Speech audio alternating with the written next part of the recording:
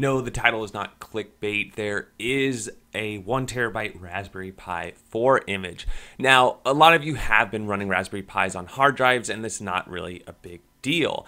But this is a little different. It's an add-on pack. It's a little different methodology, and it allows for kind of a modular design, if you will.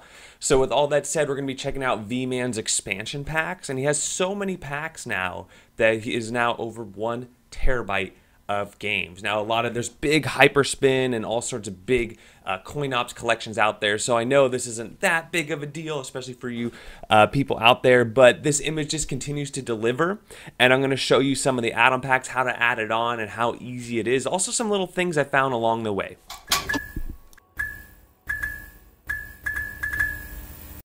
All right, so I have my Ethernet connected, or you can set up your Wi-Fi, and I'm going to go ahead and run the VMan postscripts. This is going to go ahead and update to the latest scripts where he has added the USB extension.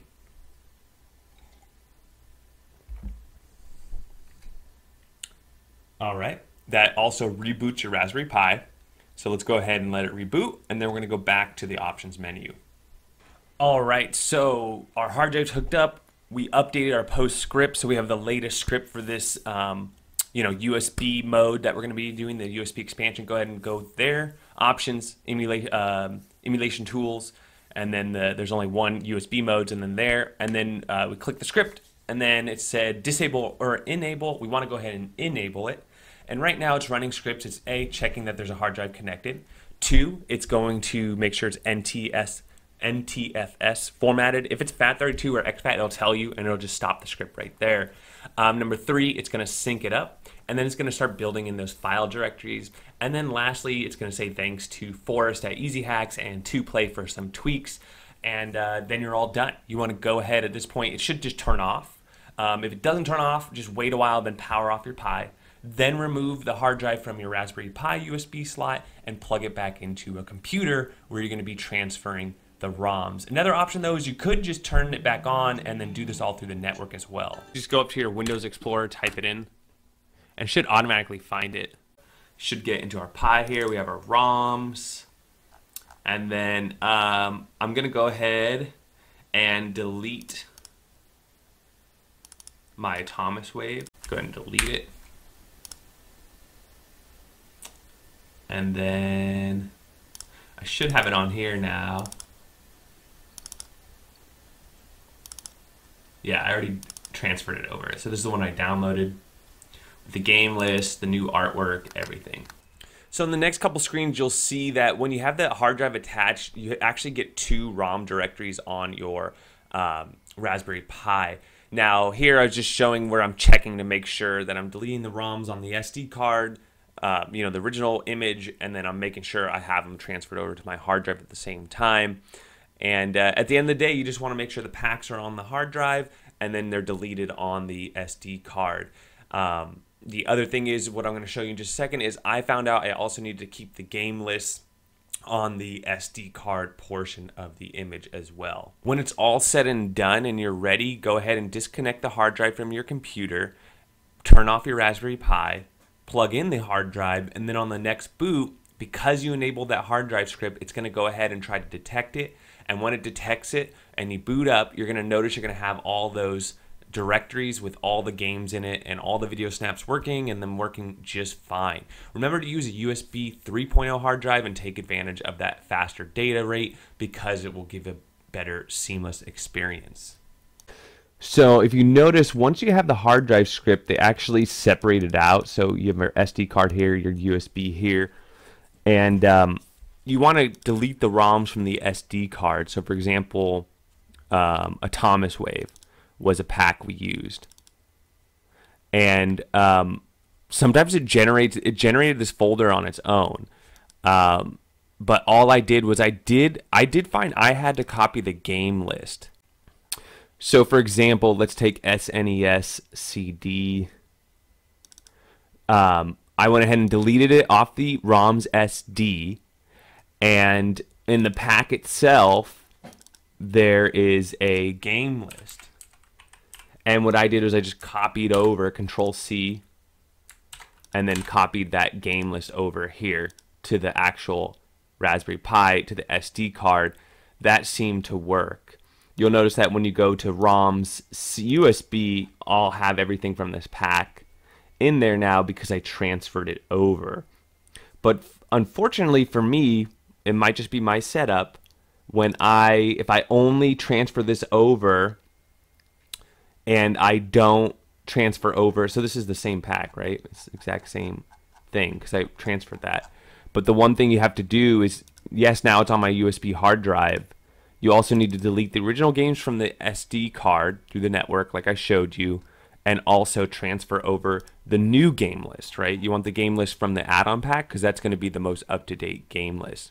That was just the one caveat that I had to do. I remember I didn't do that the first time I set it up, but occasionally I'd get boot errors with maybe it's the hard drive on me. There's just so many variables. It's maybe just a thing with the script. But I'm just letting you all know that's what I had to do, and I got it working flawlessly after that. Before I did this change, I was having some issues with it. I did want to show VIRTUALMAN's forum. You can go ahead and join for free. A pretty cool community over there as far as, tweaking things and helping each other out. Here's the section on the add-on packs, and just wanted to point out 2 packs that weren't on this video, and there's probably a few more coming, one being the open bore pack, and then there's also a Commodore 64 pack, which I did not install. But as you saw in this video, we checked out the Dreamcast pack, the PS1 pack, I have the Atomiswave, PSP, Naomi, Neo Geo CD.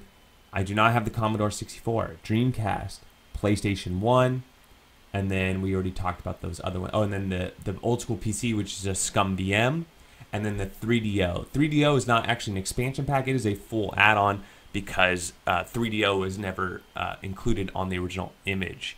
And then as far as how many games on each, it's explained here.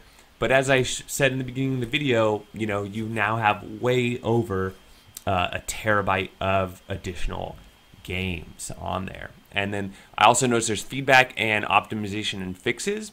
So that's pretty cool that if people have, like, oh, in PlayStation 1, when you play Croc, there's a tear, or there's a better emulator, or actually if you turn on these hacks in RetroArch, it'll run better. People can share information like that to just get, that perfect blend. The other thing I'll point out is VIRTUALMAN himself has videos on each additional pack you can check out on his YouTube channel, and he actually goes through the game list. So rather than boring you as I scroll through the game list, if you want to slow scroll or see a particular game, you can go ahead and check that out on his channel. So this is the SNES CD playing Contra, and if you hear in the background, it has a really cool soundtrack. I've almost beat the game just making this video, because when you start Contra, you really get into it. But what a great game with many different modes, and with this added soundtrack, it really gave me, I've probably beat this game dozens and dozens of times, both 1-player, 2-player, and it just gave a new kind of feel to it. So if you haven't checked it out, there's actually a lot of really cool games for the SNES CD, especially, there's a bunch of versions of Zelda. Like there's a NES remake of Zelda for SNES, and a lot of really cool stuff. Neo Geo CD, a lot of really great games. Some people don't really care about Neo Geo CD, but it's, it's another take on Neo Geo. Atomiswave, running really well. Then we're going to check out some Dreamcast, some PlayStation. But as you can see, this is running just as good as if this was on your micro SD card.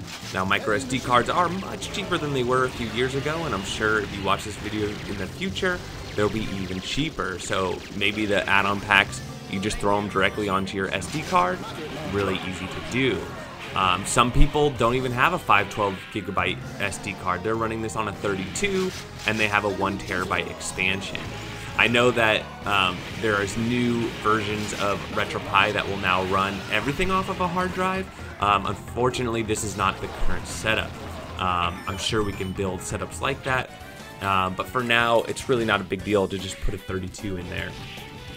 As far as hard drives, you know, Raspberry Pi 4 had USB 3.0, so that has unlocked a lot of that speed and also power you typically need. If you run USB 2.0, you're probably going to need, you know, an external power, and then also it's nowhere near as fast as USB 3.0. So all these things you have to take into consideration. Here's that NES version of Zelda on the NES. Really cool game. So a lot of hard work, a lot of things done. Something I didn't speak about either, you know, or a little bit, is just that these are tweaked. You know, they're running really good, so you're not just getting a ROM dump, which some people do. It's just, you know, I don't see the difference. I've seen stuff like this before, and you know, usually what that is just people have the entire game collection set and they just throw it on the device. These were kind of gone through.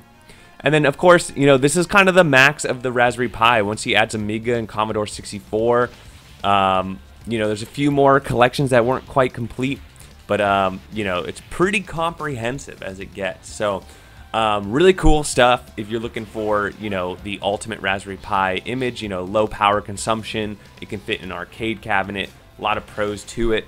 Look no further. I'll put links to everything in the description below. Hope this video was helpful. Let me know if you have any questions, and we'll catch you on the next one. What am I watching?